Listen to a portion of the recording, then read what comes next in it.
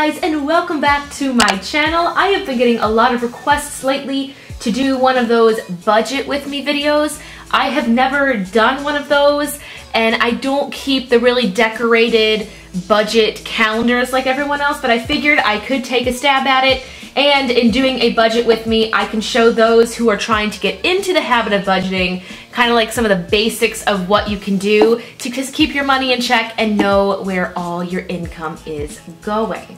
For those of you that have been here for a while, you know that a majority of my income is inconsistent because I am an actor and a singer. So it depends on the month. If I've booked a lot of gigs or teaching, will depend on how much I have coming in.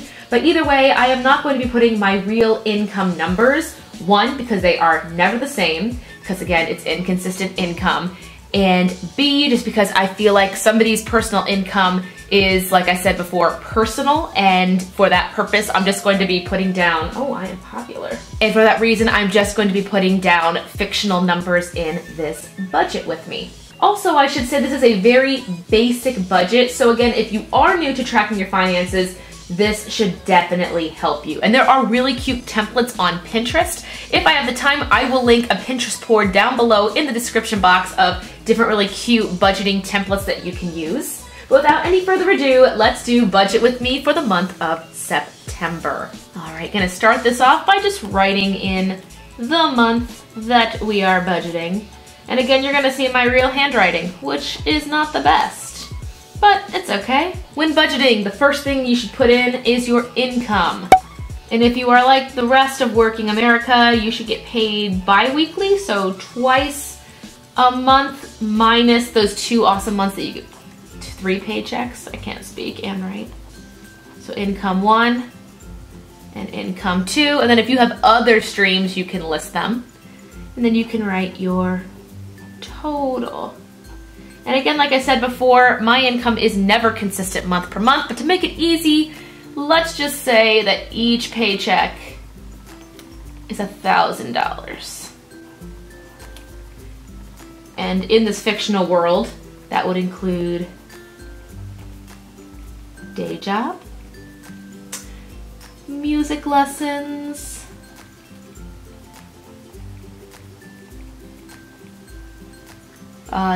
concerts or just speaking engagements. Concerts and speaking. We'll do the bracket for a total monthly income of $2,000. So once you have your income, the next thing I would recommend is tracking your fixed expenses.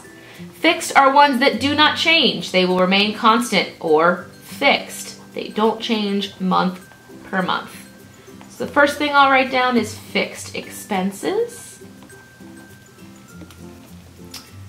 First thing is my mortgage.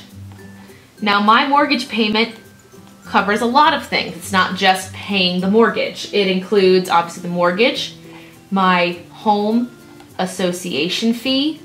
Like, I live in a condo, so people come by and they take care of my lawn, the pool, the tennis courts, and we pay them quite a bit of money.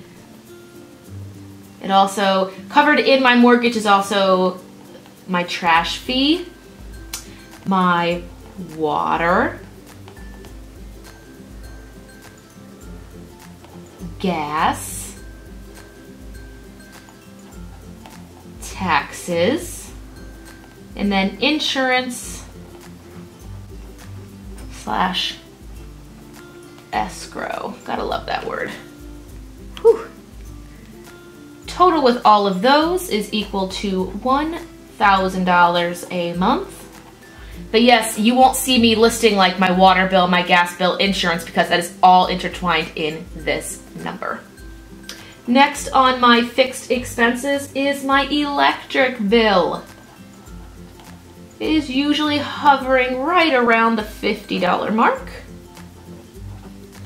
After that, I will write in, just for the purposes of this budget, health insurance. That's not an insurance covered in the mortgage. Health insurance. For me, that is covered in my day job income, so I'm gonna put a 0 here, but I wanted to put it in this budget to give you an idea that this is a very important thing to have in your fixed expenses. expenses. After health insurance, I do have a gym membership, and that is $20 a month. My gym membership includes the gym 24 hours a day, and then they even have classes every day of the week, morning and evening classes. After gym, I have gas for my car. And I put in usually between 25 and 30 a week to commute to work, so 120 a month. And then this is where I kind of set myself apart. I put contributing to my savings account in my fixed expenses, because to me that is very, very important. There's a saying, failing to plan is planning to fail. I plan on always putting a certain amount of money in my savings account, and I put it in my fixed expenses, so there is no circumstance in which I will not put at least a small amount of money away. So my total in fixed expenses, and again this is all hypothetical with hypothetical numbers, $1,490 in fixed expenses. Next, we're gonna track variable expenses, and they vary because they change. Getting too lazy to write expenses. First is my restaurant budget, $100 for the month. Then groceries, because I don't eat out at restaurants enough,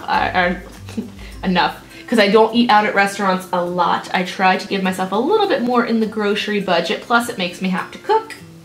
And then any other unforeseen thing I have to buy, whether it be clothes, household, what have you, I try to stick it on my credit card, and then I will pay that off at the end of the month as well.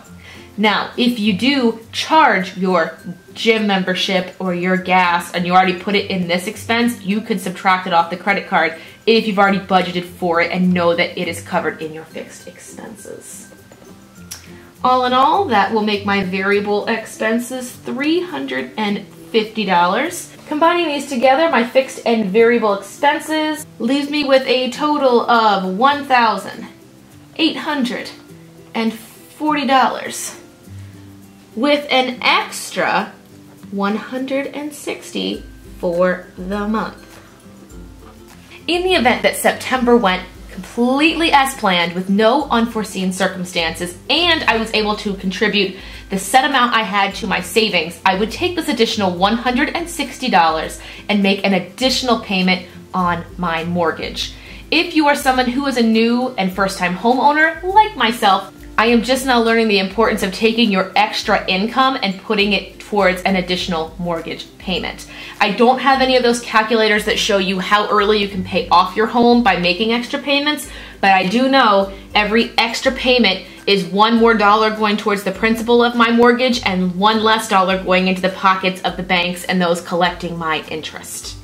Anyway, this is a short and sweet budget with me. I hope you guys liked it. I really do wish I did one of those beautiful calendars that had when everything was due on it. But to be completely honest, a majority of my fixed expenses are on auto pay. My mortgage is on auto pay. My gym, my gas, my savings is even on auto pay. I have a certain amount of money coming out of my checkings to my savings every single Wednesday. I think the only thing on this fixed expense list I do pay is my electric, and that comes in an email. So for me, it's not a millennial excuse or anything. I just don't keep one of those decorated calendars because I have everything online. It's all auto pay for my fixed expenses, that is. For my variable expenses, I'm not gonna draft out when I'm going to go use my restaurant budget or my groceries, because I know I grocery shop once a week, and maybe once a week as well I will go out to eat. Sometimes this goes above 100. Clearly I have a tech rehearsal coming up, or tech week coming up for my show, where I will have to probably eat out more than I would like, so this will probably go up as well as this. But this is a basic overlook of what I have to pay on a monthly basis. If you have any questions or are trying to get a simple budget put into play, leave me a comment down below. And again, if I have the time, I will put a Pinterest board in the description box that will show you how to throw your pen. It will show you how to budget in just simple templates that'll keep everything on track. If you're one of those people that doesn't like to budget, doesn't want to know where your money is going, I cannot stress at least trying one of the simple budgets out. It is a really freeing moment knowing where all your money is going. I'm sorry I just hit the camera, but that is it for my very first budget with me. If you have done these videos before and want to leave me any constructive criticism down below in the comments, please feel free to do so. I don't know if I'll be doing these each month, but maybe every couple months as expenses change, or you guys have any questions about budgeting and I can help you out by doing a video like this, I will do one of these in the future. Thank you guys so much for watching. If you're watching this unsubscribed, click that little red subscription button down below. It'll update you each and every time I upload a video in the future. Thank you guys so much, and I'll see you in the next one.